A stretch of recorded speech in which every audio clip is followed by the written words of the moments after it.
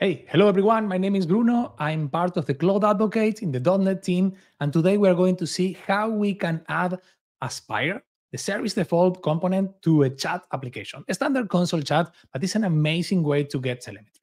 So let me share my screen and let's go for it. Super quick.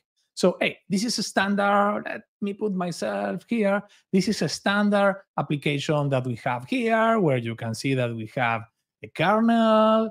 We have a kernel is using an Olama 5.3 model running in Docker, and then we have a chat. If we run this, and by the way, this is Olama, we can see here how it's running in Docker. If we run the project, let's keep this somewhere here, do some zoom and say hi. We are going to see, hello there, how can I assist you? And we see there in the back that we have the run, everything running in the log in the Olama container. So I will say, my name is Bruno. Very nice to meet you, Bruno. And we see the calls in the back. So hey, super cool. How we can add telemetry here. By default, this is a very simple app, simple chat. So let's do some magic here. So first of all, let's add a new solution here to the project.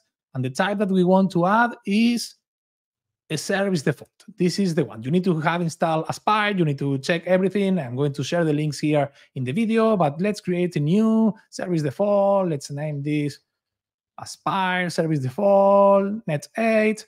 That's it. Super cool, super done. It's already there. It's already part of the solution. And the only thing that we need to do right now is add a reference between in the running project from the dependency.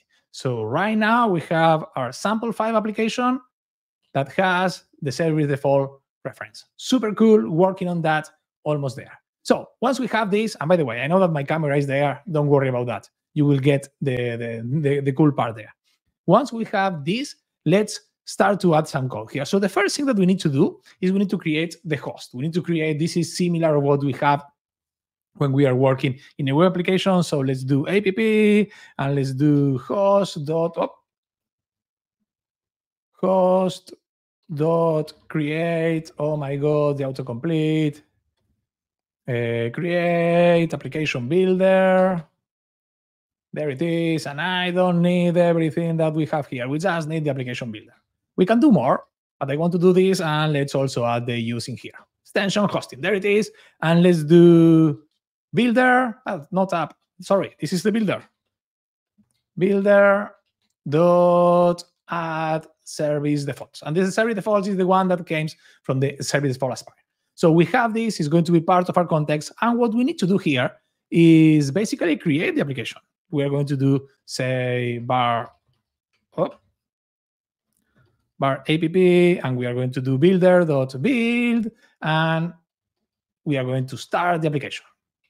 So that's it. So when we run this, now what we are going to do, yes, reload this and do everything.